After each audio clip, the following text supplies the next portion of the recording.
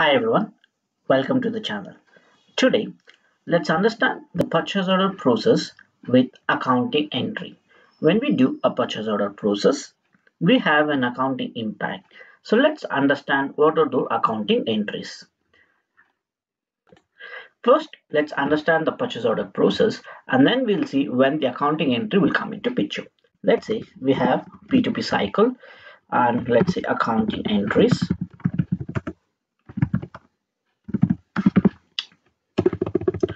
Accounting entries. So when we come to purchase order, so obviously we have the request for quotation which will be created, and from that we convert that to purchase order. So let's say the first step we do is create purchase order. When we create a purchase order, there will be no accounting impact. So basically it is just an order that we are creating in the system, and therefore you don't see any accounting impact. Once we're done with purchase order, we then go for GR, that is goods received. When we do GR, there will be an accounting impact. What is the accounting entry? We'll see that later. So after GR, let's say we go for invoice, and for invoice as well, we have an accounting entry, and then comes payment. That's your vendor payment, and here as well we have an accounting entry. So this is the P2P cycle, and this is where the accounting impact comes into picture.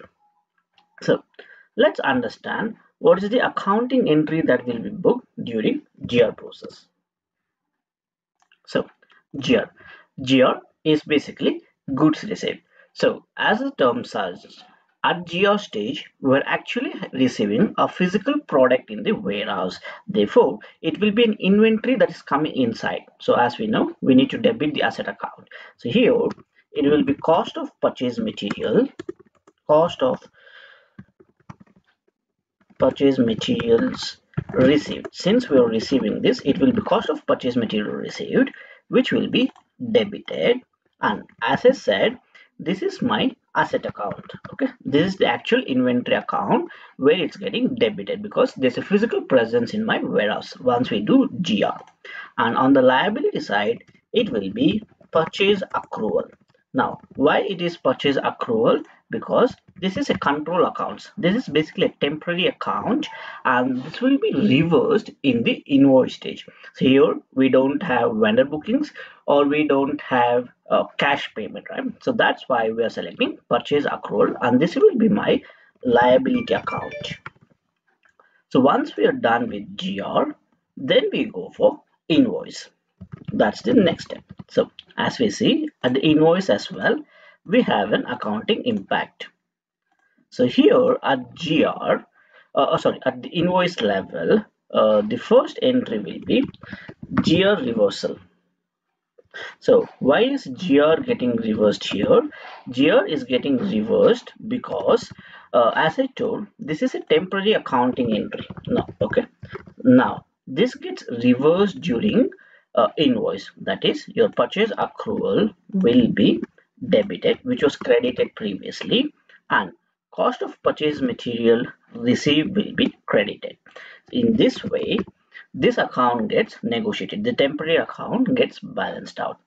Once GR is reversed, then comes the actual invoice entry, that is cost of purchase material, okay, will be from received, it goes to invoiced. So here it was cost of purchase material received. Now it will be cost of purchase material invoiced, which will be debited, and your vendor will be credited. This will be the accounting entry during your invoice. Now this again, the cost of purchase material invoiced is my asset account. Now here we can actually use the same main account here. Whatever we use for cost of purchase material, we can use the same account for invoiced, or we can have separate main accounts. So just by seeing this main account, you understand the balance in that account is all your received, and the balance in this account is actually invoiced. So if you want to have this differentiation, then you can create two different accounts, or you can use the same main account. This depends upon the company's requirement. So once this is done, then you go for payment. So as we know, for vendor payment, it will be vendor to bank. This will be the payment accounting entry. So the payment accounting entry has nothing to do much with purchase order. So this is the accounting entry that you see during the purchase order process. Now, where does the system pick main accounts for this? So for GR and invoice, whatever accounting entry you see here, except for vendor, where it's coming from your AP module, there is a setup called item group. So item group is a place where we assign main accounts for my purchase order process. So once you assign a main account for item group, this item group will be connected with your item. So when you create a purchase order, select a specific item. That item will be connected with item group, and item group connects all your main accounts. That is how when you perform your P2P process, main accounts comes into picture, and this will be the accounting entry that will be posted. So let's actually get into the system, configure this, and see how accounting entry will be posted during each process. So as I explained, the main accounts for the purchase order process is picked from item group. So let's go for item group setup. Go to modules, then go to inventory management, setup, inventory, and here you get item group. So click on item group. So this is where you create main account. So here you can see you have sales order, we have purchase order, we have inventory, production. So you can see there are different actions that can be done. So currently we want to do purchase order, and therefore you select purchase order. So I've already actually created the item group and assigned the main accounts, but I've already explained what type of asset or what type of account you need to create to assign here. So here you can see for cost of purchase material received, so it's my asset account, that is my materials received. So let me show that. Let's say edit. So select the top, right click, view details. So this is the account which I've assigned for cost of purchase material received. So if you see here, it is my asset account. So I have created one more account for my invoice. So as I explained, you can either use the same account or have two types of account, and both will be your asset account. So I have given material invoiced and material received. Additionally, I've also created my purchase accruals. So if you see here, the purchase accruals is my liability. So that's the three account you need: two asset account, one liability account. Additionally, let me close this. So here, if you see, you have purchase expenditure. So what happens is when we go for this P2P process, right, even though you don't have any expenditure, we have this purchase expenditure for product. This accounting entry will be booked. Even if it's zero balance, you will see a line where purchase expenditure for product will be there. So that's why we need to create one expense account, and I'm going to create one expense account for both purchase expenditure for uninvoiced and purchase expenditure for product. So I assign that expense account for both this.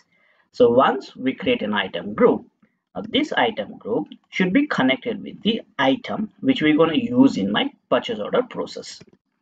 So let's go to the item. So go to product information management,